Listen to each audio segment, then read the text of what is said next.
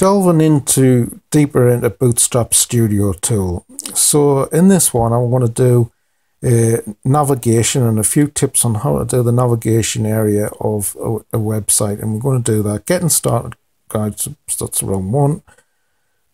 Go back and we'll go just to blank. I'm going to call this menu, and we just create this, and there we have. We'll just get that getting started out of the way. I just clicked the wrong button. And what we're going to do here is we're going to use the search area, and this is a good little tip.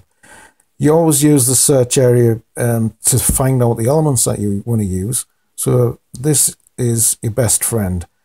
So we just put in nav, and we've got the nav bar, and nav item. And what we're going to do is we're just going to drag this over here, and there we have the nav bar, the menu. So we have here as by default as brand, first item, second item, third item. And the way you change these is you just edit there, and you can have this as your home page. Come on, work. It's not working.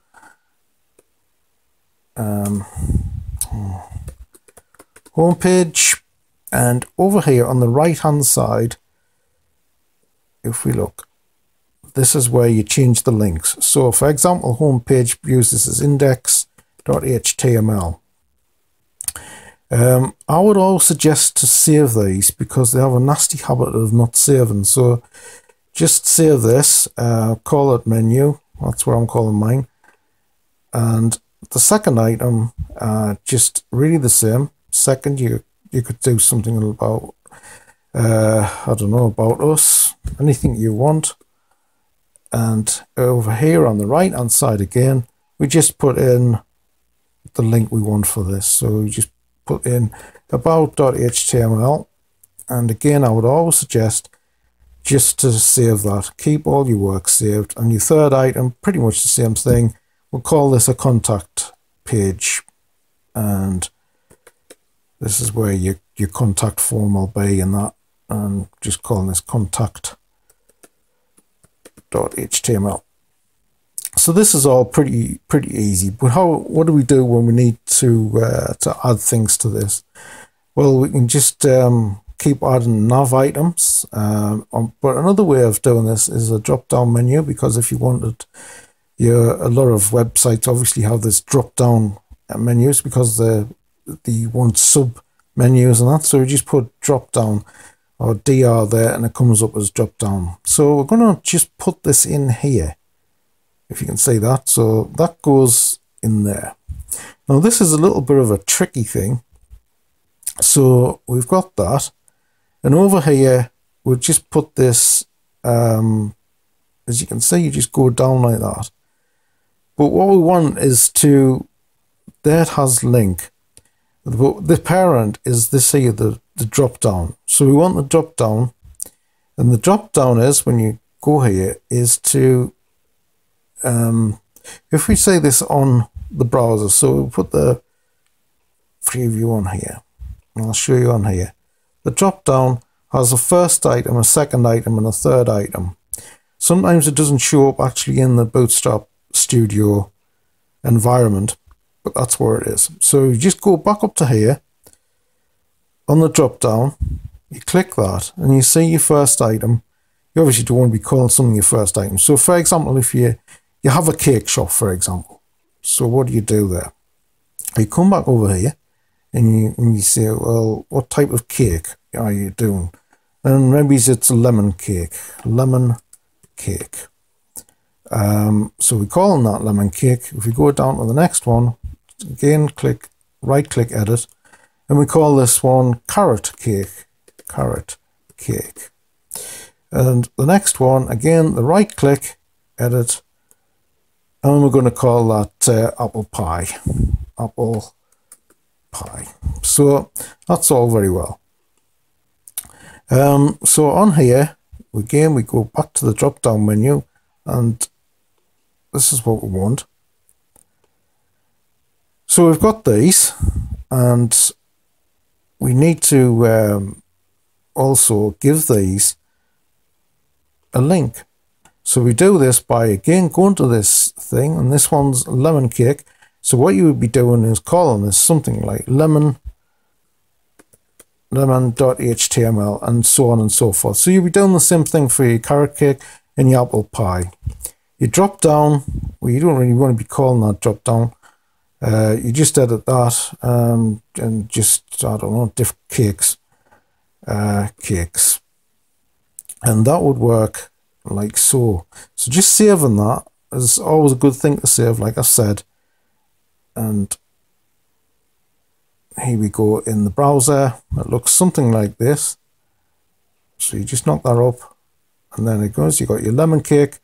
When it's, I mean, all these are not linked to any other page. But what I'm going to do in the near future is to build up this page. I don't know anything about cakes apart from eating them, but I'm going to build up something to do with a cake, something that I don't know anything about. One thing I will say on this is something that's very strange, is that it is like you're actually seeing this drop-down menu, and you're seeing it as well when you do the refreshing. You're still seeing it. So the way to get out of this is I'll just remember it's something that, oh yeah, here, this is very, very important, and it's called expanded. If you just unclick that, okay, and then if we come over again to save, and then what we'll see in the browser is how it's supposed to be. So we've got your brand, I mean, you've got a home page about us, and here's your cakes, and here's the drop down menu, and your contact. Another thing, if for example, if you didn't want to see about us, and you just, what you do here is you just go down, and responsive visibility is here.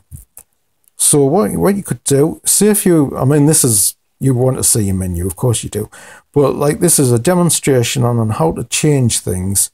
For example, you've got a big image, but you don't want to use it on mobile because the processor is not as good as on, say, laptops. So you just do this hidden. I'm just going to do this as a demonstration. So what that should do is you won't see about us on the laptop version and the mobile phone version. So what you would be doing here, just going here and remembering what I said, you don't see about. And that's basically all you do, is out how to hide things, how to hide your features, and that is responsive visibility on the Bootstrap Studio. That's how you get it. And when you unclick that, everything's visible again. But this doesn't really apply to something like navigation. It will apply to maybe too many paragraphs or something in. It's fine when it's on a computer, a laptop, or something like that, but it's not fine on a mobile phone where you just want to get the main thing of your website. Something else I'd like to discuss very briefly is things like color for your website and for your navigation bar. Here it is. You can change that just by themes. Of course, you can do it in your CSS as well.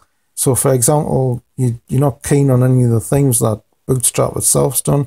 You go to Create Style, and you go to Background Color. For example, you want it orange, which is a dynamic color, and there it is. Comes up on there, and there you have it. So anyway, I hope you've found that interesting. A few little tips there.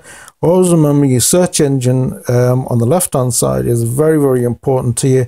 You don't have to go all the way down with a scroll bar, and also of how to do your visibility and your accessibility for smartphones and the like. And I hope you've found something of interest in this video.